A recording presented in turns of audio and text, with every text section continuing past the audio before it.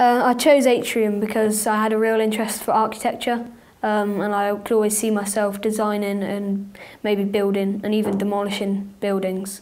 And I think I needed a good understanding of architecture and how to design and how to structure a building.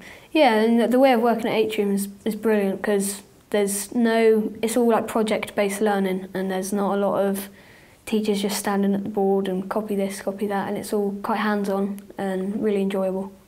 I think I chose Atrium because I've got a real interest in this area which it's specialised in, and all the subjects I wanted to do in my old school I could do here, and more that I wanted to do here, like Mandarin as an example. The teachers are great, and because of the smaller class sizes it's a lot more one-to-one, and it's really good to kind of make progress in things, because if you get stuck on something, you're not left behind like you would be in a normal sized class.